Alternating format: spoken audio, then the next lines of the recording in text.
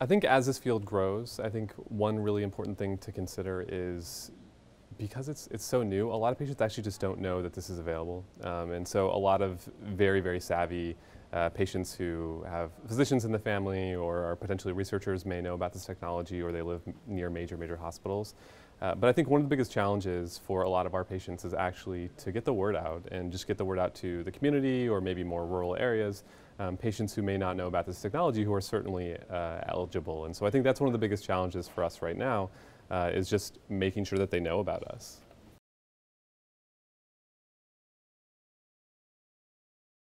So I actually, in the same vein as with the patients, I think it's really important to get the word out to other clinicians. And so I think these types of events are really helpful and really important to get the word out to the community.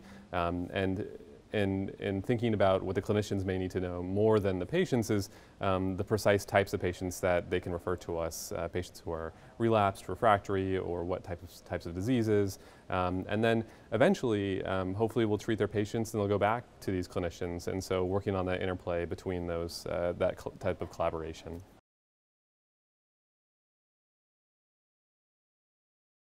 I think the culture at Mass General is wonderful, and so on a daily basis I get to go to the clinic, I see CAR T-cell patients, then I get to go to the lab.